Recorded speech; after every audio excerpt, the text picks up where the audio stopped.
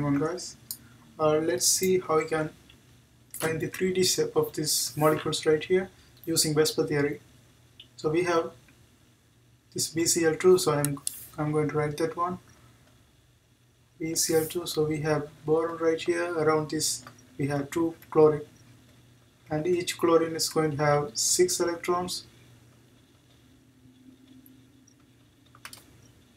6 electrons, and if you see, boron has only 4, but this is an exception for octet theory, because according to octet theory we have to have 8 electrons around an atom, but this one only have 4, but this is happy with 4.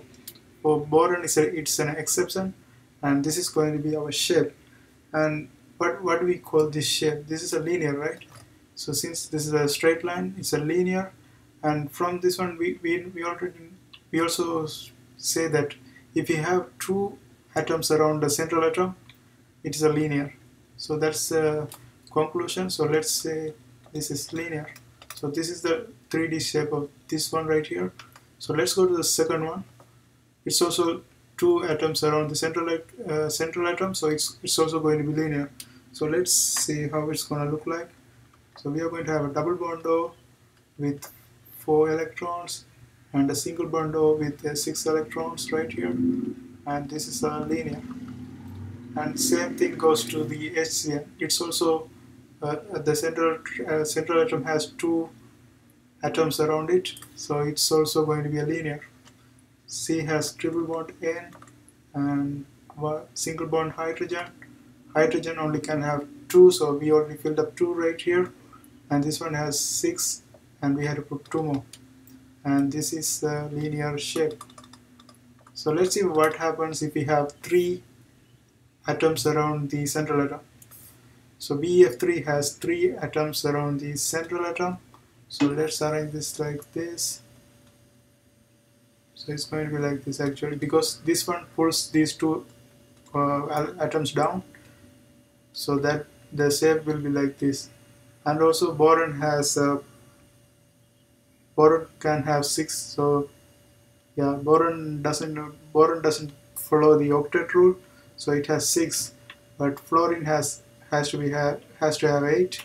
Here already 2 and 6 around it, right? So here we go. So we have this 6 around it, and then if you look at the shape, this is a trigonal planar, right? Because it's look like a triangle and it's plane, and that's why we call trigonal planar. And it's true for all the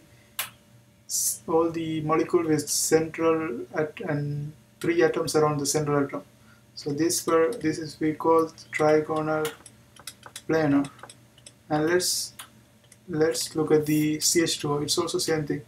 It also has 3 atoms around the central atom, so it's also going to be trigonal planar. So C double bond O, and in this one going to have 4 more electrons, and also we are going to have 2 hydrogens in the bottom, and this one has central atom has 8 electrons, so this one follows the octet rule, and this one called trigonal planar, right? Planar. And this one, the angle between them is 180 degree, because since a straight line we know that the angle is 180 degree. This one 360 degree divided into 3 parts, so each one is going to have 120 degree. So that's the difference. And let's see what happened to the SO2. It's the central atom has 2 atoms around it, however we have 1 lone pair electrons. So let's see what happened in this situation. So we have oxygen. This one's going to have 3 lone pair electrons, and this one is going to have 2 lone pair electrons, and the central atom has 1 lone pair electron. And this one, if you look at the previous one, we don't have any lone pair electron in the central atom, right? But here we have a lone pair electron in the central atom, so this is going to be different than that. So the difference is this lone pair electrons pull these two atoms down, so we are going to have shape like this, or like this and like this. and also this one pulls harder than the atom. For example, we have 3 atoms right here. The previous one, we have 3 atoms right here. The top atom pulls this one and make this one 120 degree.